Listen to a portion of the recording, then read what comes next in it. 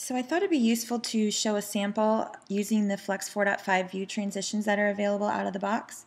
So I'm on my iPod Touch here, and I'm going to go into my little sample. And here at the bottom you can see I have 4 tabs, one for each of the view transition types. So there's a slide, a flip, a zoom, and a fade. The fade is actually called the crossfade view transition if you're looking in the APIs. But first I'm going to start with the slide. And the slide is the default that's used when you're navigating in your mobile app currently, unless you change it to something else. There are 3 modes available. The default is the push mode, and the direction is set to left for the default, so I'll just show that one first. So you can see my Hello World view slide into place. I can go back and change the mode to cover and change the direction to down. I could also apply an easing function. In this case I'm going to add a bounce, and that just adds a little extra to the effect. So if we start that, you can see that the new view slides down into place with a little bounce at the end.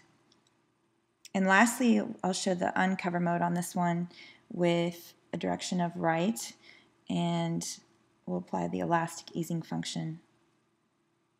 And you can just see a little bit at the end there with that elastic easing function. You could up the duration to show that effect a little bit better.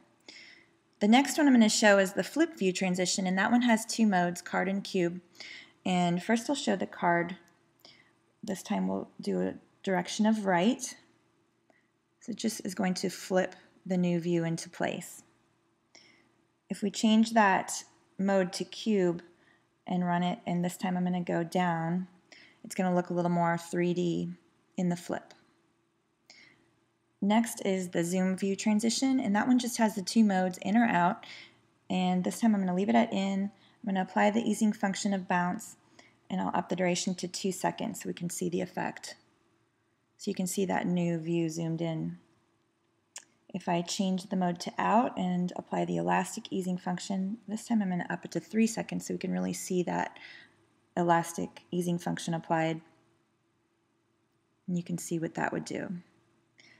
The last one is the crossfade view transition. That one doesn't have any special modes, but you can add an easing function or change the duration just like the others.